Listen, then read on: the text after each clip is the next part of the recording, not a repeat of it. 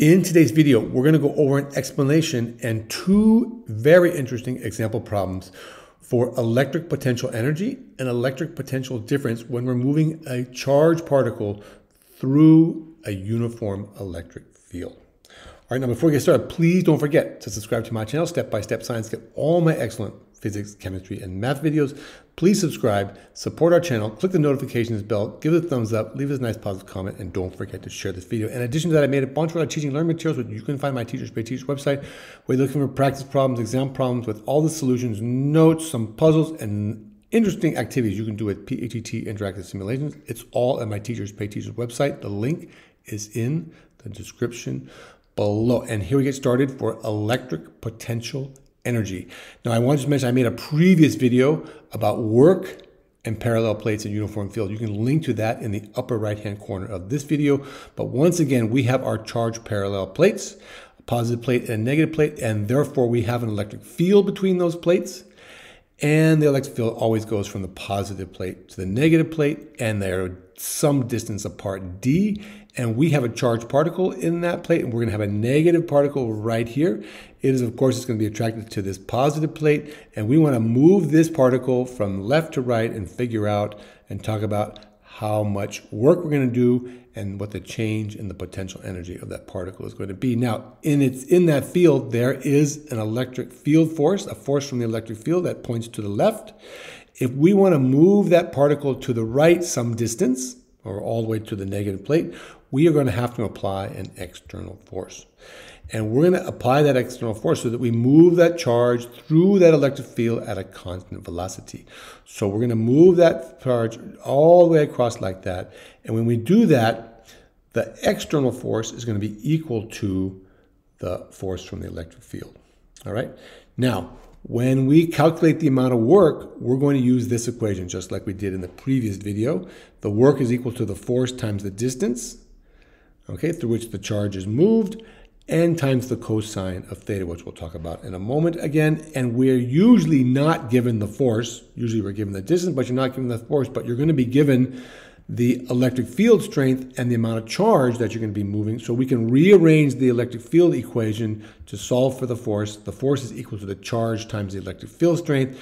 We can substitute that back into our equation, and we get that the work that we do is equal to the charge times the field strength times the distance times the cosine of theta. Now, as I mentioned in the previous video, the external force points in this direction. The displacement vector also points in the same direction. They're parallel to each other. The angle theta is the angle between the force vector and the displacement vector. And when you move a charge through the field like that, you're usually moving it parallel to the field. And the force and the displacement are in the same direction. They're parallel. And therefore, the angle between those two vectors, theta, is 0 degrees. And this says the cosine of theta, and the cosine of 0 degrees, if you remember your cosine curve, or you look it up on your calculator, is 1. And that means this term is 1. So we usually just use this equation in this form like that. We usually don't move charges across the field. We move them parallel to the field and through the field. So this is the equation that we can use to calculate the work. And the work done is going to, by that external force, is going to be positive. Now, by definition, the work that is done is equal to the change in the potential energy. So this isn't really an equation, but this is a concept that you should be aware of. The work that is done by the external force is equal to the change in the potential energy. So if we can calculate one of these, we know the other. And usually when we calculate the work or the potential energy, we can use this equation that Q is equal to E times D. Usually you see this equation in this form with W, which stands for work. But you can also substitute in there the change in the potential energy. And we'll see that in one of the examples that we're going to go over. All right. So this is a concept that you should be aware of. Like I said, it isn't really an equation, but you should just be aware that work is equal to the change in potential. The work done is equal to the change in the potential energy, and we can calculate either of those, Q, E, D. All right, now what are we going to do next? So we have electric potential energy. Now, the next step when we talk about electric potential energy and work is we have our charge over here now, and we're holding it over here with this force. against this negative plate, because this is a negative charge, this is a negative plate, and they're repelling each other. And when we move that charge over there, we gave it some change in potential energy. We did some work, and we gave it some potential energy. Well, if we remove the external force, okay, if we were to remove this force, then that charge would move back over here to the positive plate. And as it moves back over there to the positive plate, the energy that we gave it, the potential energy that we gave it, would be reduced, and it would go back to zero when it reaches the positive plate. Well, where did all that potential energy go? Well, you can't just get rid of energy, conservation of energy. Well, that energy turned into motion, and that motion is in the form of kinetic energy. So when we move that charge across like that, it gains velocity. It's losing potential energy as it moves back, and it's gaining kinetic energy like that.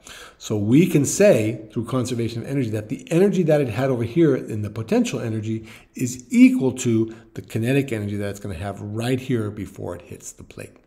Okay, and we can write that down like that. And we know that the kinetic energy is 1/2 mv squared. So we can use this relationship to solve for the velocity. That's a common question is, if you move a plate, how much work do you do? What's the change in potential energy? When you release it, how fast is it going to be going when it gets back here? And we'll do that in one of the examples where we'll solve for the velocity, because the potential energy can be calculated as QED. The kinetic energy is 1/2 mv squared, and we can use this equation to solve for the velocity. Now, before we do the example, let's go over electric potential difference. What is electric potential difference? Well, by definition, electric potential difference is defined as the change in the potential energy per unit of charge. And we write that down like this. Okay, the potential difference has this delta V, like the voltage is basically the same thing as the voltage, the change in the voltage. The change in the voltage, as it says here by definition, is the change in the potential energy per unit of charge that we move through the field. So this is the equation that we have for the potential difference. Now, usually when we use this equation, we actually use it in this form. Okay, we just solve for the PE. The potential energy is equal to Q, the charge, times the voltage through which that charge is used. Through which that charge is moved.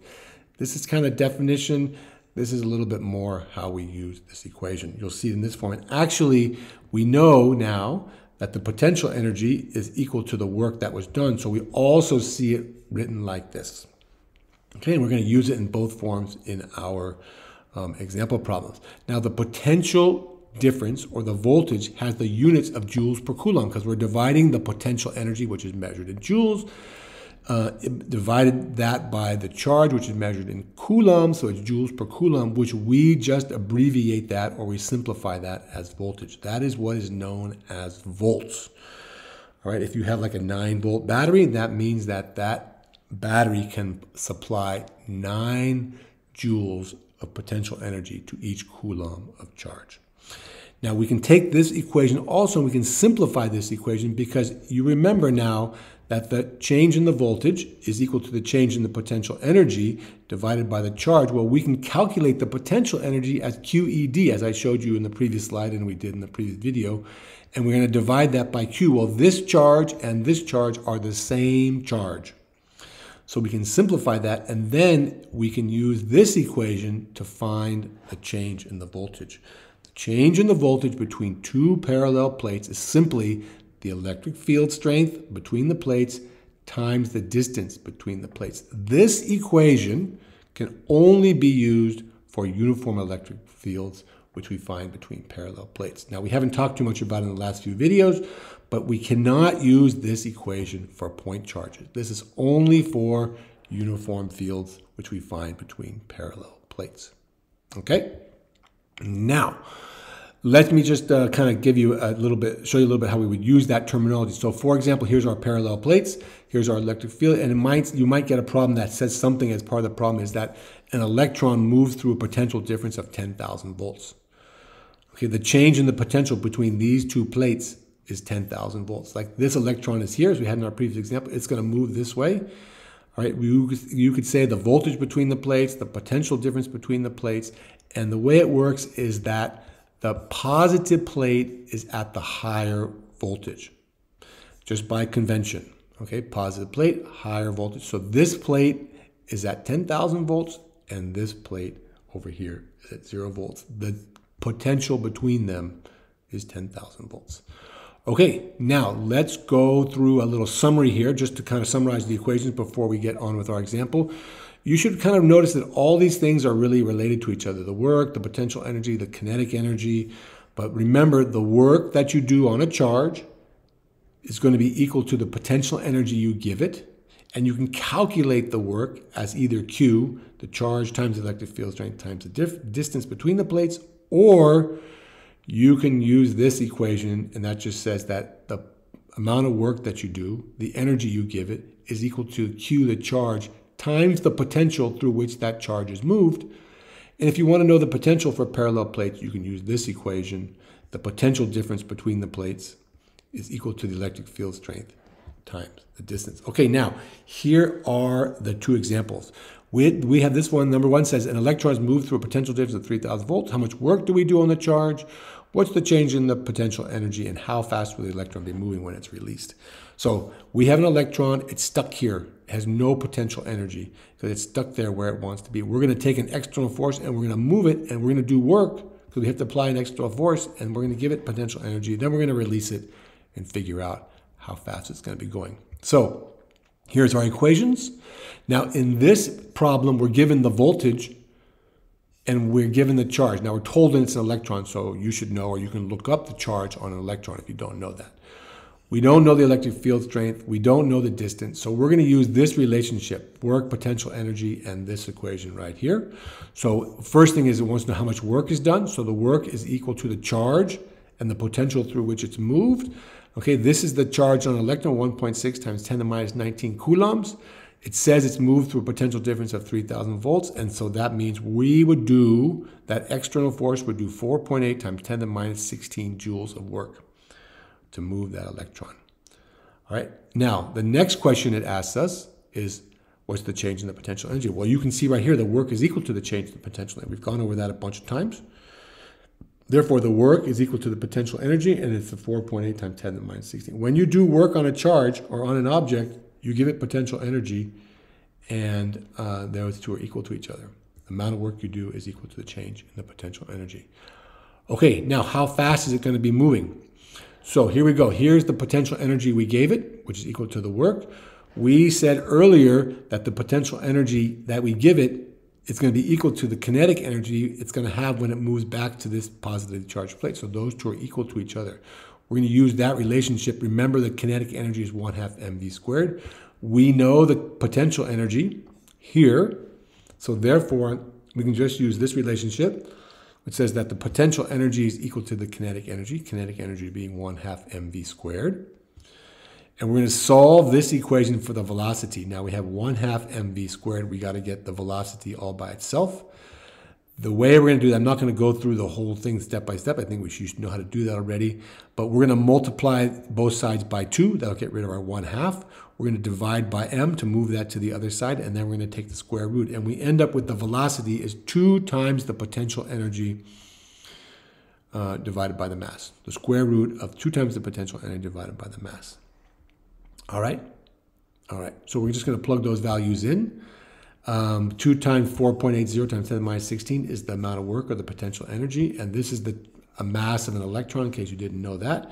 And you get that electron would be moving 3.2 times 10 to the 7 meters per second. That's pretty fast. That's 32 million meters per second. All right? That's pretty quick. All right. That is example number 1. I believe now we're going to go to 2.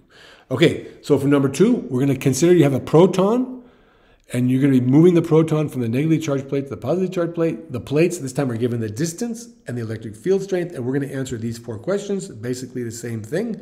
What is the change in the electric potential energy of the proton? How much work would you do? What's the potential difference between the plates? That's the new thing. And how fast is it going to be going when we release it and move it back? All right, now once again, the same thing here. We have the positively charged plate. It's being held here by the electric field force because we have a positive charge, a negative plate. They're attracted to each other. To get that to the other side, we're going to have to do some work. The amount of work is going to be, the work is going to be done by this external force. The amount of work is equal to the change in the potential energy. Then we can calculate the potential difference, and then we can release the charge. It'll fall back down to the negative plate, and we can calculate the velocity. So what is the change in the potential? Now, we have our same equations. In this case, we're given the charge because we know it's a proton. We're given the electric field strength. We're given the distance. So we're going to use this equation now to calculate the work.